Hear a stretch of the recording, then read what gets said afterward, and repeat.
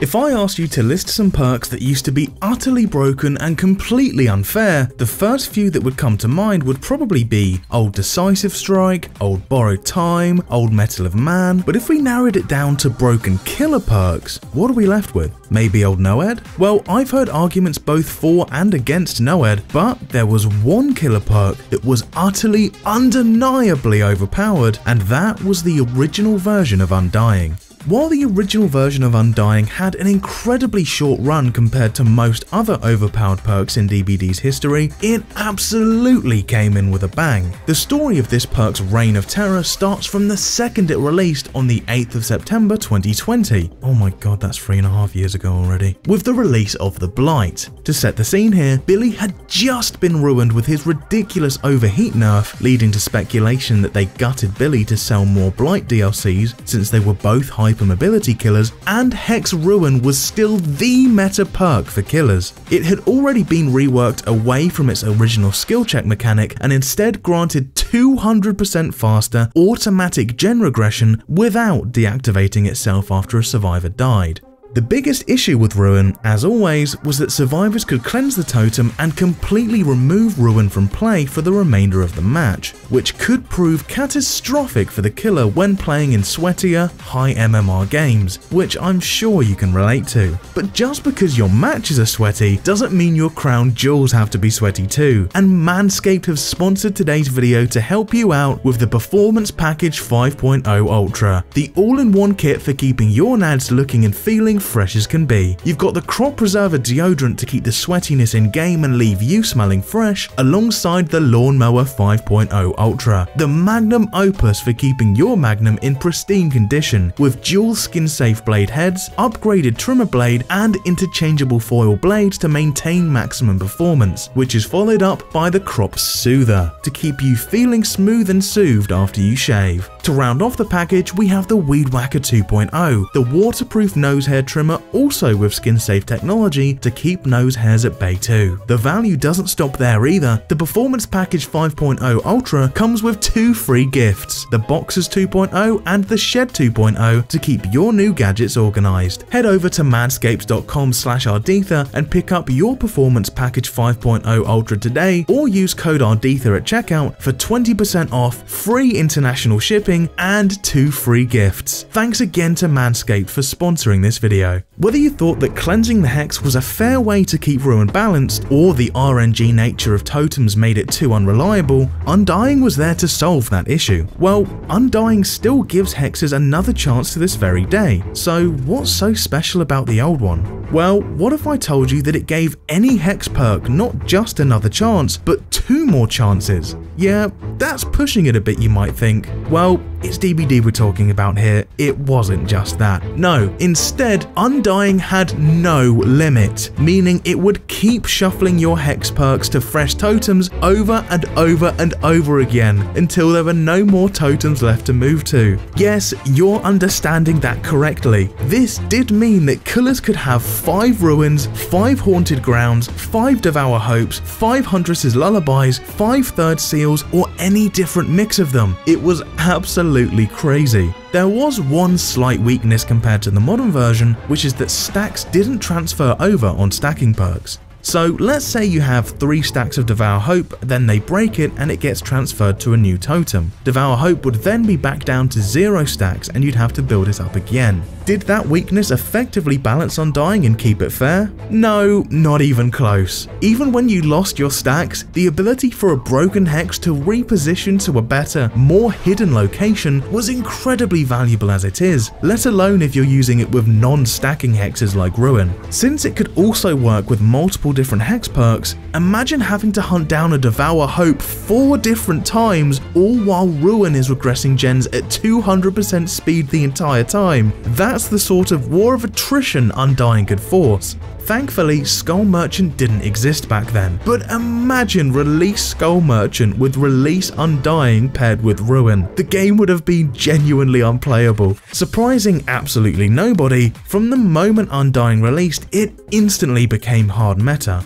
While yes, it did make every hex perk effectively 5 times more powerful, and we did see a huge rise in different hex perks as a whole, especially Devour Hope, those were all nothing in comparison to Ruin, which absolutely stole the show for obvious reasons. It doesn't take a genius to figure out why either. If you take the best killer perk in the game and add another perk that effectively makes it 5 times better, you're going to see that best perk dominate even further. And dominate it most certainly did. Against low mobility killers like Bubba or Trapper, your best bet was probably just to try to ignore the Ruin, hunker down and complete the gen before the killer patrolled near it, which, depending on the killer's playstyle, could prove to be quite easy or very difficult. If the killer committed to chases, then you'd most likely be fine, especially if you had multiple people working on the gen together. If they played hit and run, then they'd likely be paying multiple stops to your gen before you had the chance to finish it. Sure, by abandoning chases they wouldn't be getting many downs, but Ruin would absolutely be getting value. And for high mobility killers, that's a different ballpark entirely. The reworked Ruin was already significantly better on high mobility killers than low mobility ones. The reason being, Ruin couldn't do anything unless the killer scared the survivors off the gen. More mobility means traveling the map faster, patrolling every gen faster, and chasing survivors off gens more often, which is a real shame because low mobility killers needed the help the most, but what can you do? Even if the high mobility killer committed to chases and didn't play a hit and run playstyle, once again, high mobility killers are generally just better characters, and as a result, they usually win chases faster too. This means that they could often commit to a chase, get a down, hook them, and still reach your gen to force some Ruin value regardless. This pretty much meant survivors had one option: find the hex totem, which already took a varying amount of time, then break the totem, which took another 14 seconds on top of that. Then find the next one, break that, rinse and repeat 5 entire times before Ruin was finally dealt with. The time it takes to locate a totem varies a lot. It depends on how well you know the spawns, your starting location, and which totem is actually the currently lit Undying totem. Keep in mind that Undying didn't instantly light all 5 totems. Only 2 would be lit at a time, and they would only be relocated after the current one is broken.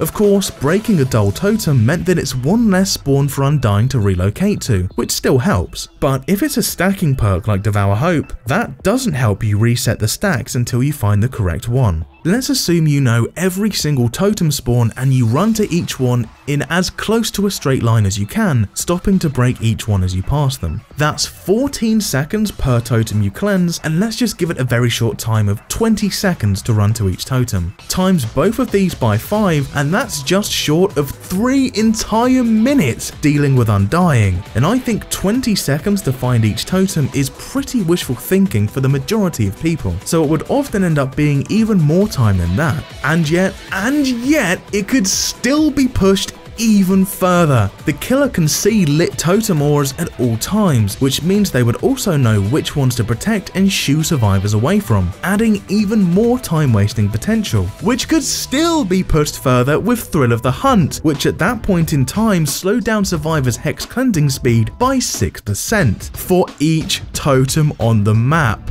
That's right, that means the very first totem survivors broke would take 30% longer, the second one 24% longer, etc. And every time a survivor began cleansing a lit totem, the killer would get a loud noise indicator telling them exactly when and where the lit totem was being cleansed at, meaning that defending it was even easier than ever. But the bad design doesn't stop there either. All of that crazy value was possible just by equipping Undying, yet it was also possible to equip Undying and get next to none of that power. You see, while Undying would keep moving other hexes every time they were broken, Undying itself had its own totem which could also be cleansed, and if they happened to cleanse the Undying totem first, then it would be disabled before it had the chance to do anything. In fact, Undying could have been broken at any point. It could be the first one, the second, the third, you get the point. So the perk that was designed to help solve the issues that come with the RNG nature of hex totems, also ended up being the most extreme example of RNG hexes we could get. The fact that it could take anywhere between 1 to 5 totems and it's entirely down to luck was absolutely ridiculous. There was one more difference between old Undying and current Undying just to serve as the cherry on top.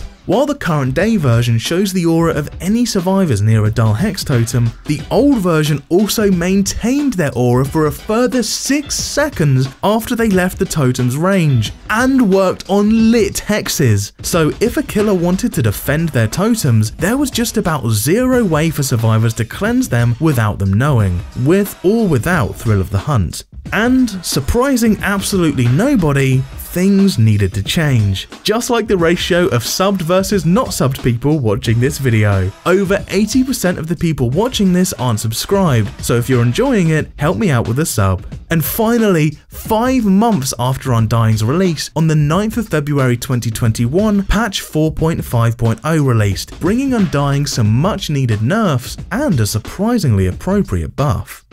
Undying now preserves stacks when transferring totems. Nerf: Undying now only transfers totems 1 time. Nerf: survivors' auras now disappear the moment they're out of the totem's range. Nerf: now only reveals survivors' auras near dull totems. Buff: doubled the aura range from within 2 meters of a totem to 4, which ended up being some really great changes. For starters, Undying working indefinitely until there were no more totems was just ridiculous. I have no idea how that made it into the game to begin with. 1 bonus life is still good, it at least prevents your ruin from getting insta-cleansed at the start of the game. The decision to make it preserve tokens on stacking perks like Devour Hope or Huntress's Lullaby was a nice boost to encourage playing with some of these less popular non-meta perks. Giving a nice little bonus to the underdog is something I think DBD should do more often. Too many times over the years we've seen the best perks work even better on the best killers than they do the weaker ones. For a very relevant example, the reworked Ruin. It was the best slowdown perk in the game at that point in time, but it did far more for the already top tier high mobility killers than it did for the weaker low mobility killers who really needed the help the most.